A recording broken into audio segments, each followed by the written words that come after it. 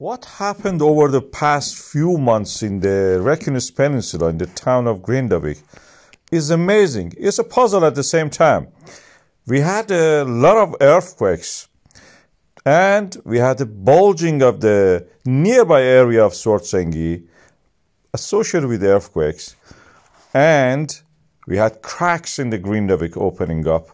When the magma is present somewhere like that, the cracks will be filled up with the magma, forming lava and rising to the surface. In that area, when a worker called Ludwig fell into one of these cracks, which had a sinkhole at the bottom of it, we discovered something shocking.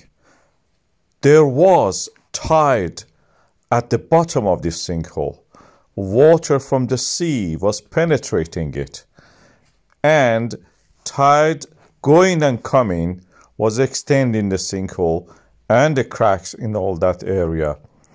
A diagram shows the depth of this sinkhole.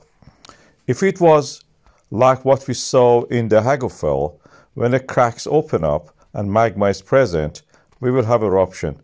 There was no magma under the Grindavík. That was the reason I called it a dry eruption. There was no magma present, but there was seawater.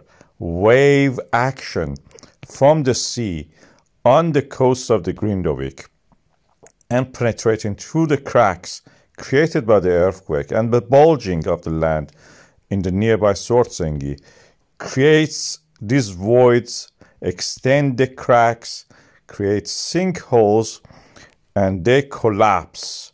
And the collapse eventually will lead to formation of new landforms.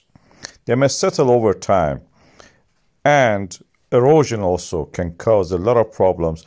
Part of the town disappears, part of the town sinks or falls into the sea. In the Grindavík, magma is not present. The danger is from the tides and from the seawater.